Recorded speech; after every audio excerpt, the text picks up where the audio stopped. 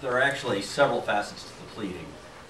One is, of course, the wrongful termination of Texas Tech, of Mike Leach by Texas Tech. In addition, you'll note that the additional causes of action we added today, one of them is a whistleblower claim.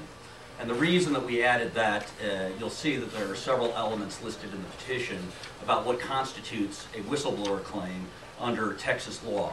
And we feel Texas Tech University violated those, or the statutes relating to whistleblower claims. That Mike Leach was terminated for pursuing his constitutionally protected right to file a lawsuit.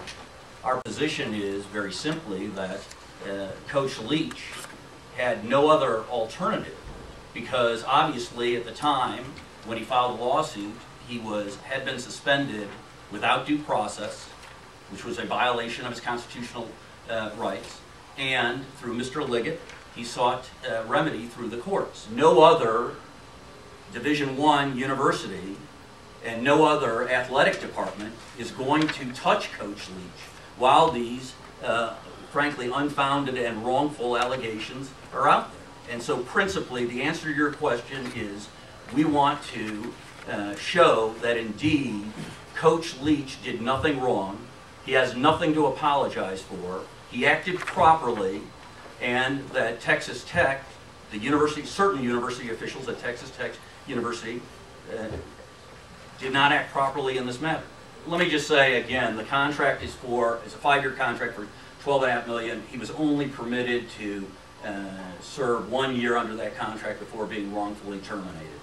Again, though, it's the judge's discretion, and we're going to ask him for discovery first, so that Texas Tech is compelled to produce the documents, specifically the internal documents, the internal emails, the internal messages or voicemails that what went on during this approximate 10-day period.